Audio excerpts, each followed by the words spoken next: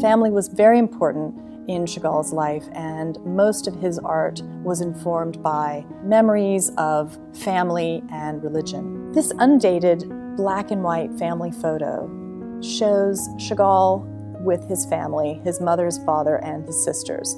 We can see Anna in a big hat at the left of the composition. Although we don't know much about Anna, she was the eldest of all the sisters, and it is likely that she and Marc shared a very personal and close relationship. I think that it's quite amazing that Chagall was in his early 20s when he finished this drawing of his sister Anna. She is seen here in the dutiful role of the housewife in her kitchen washing.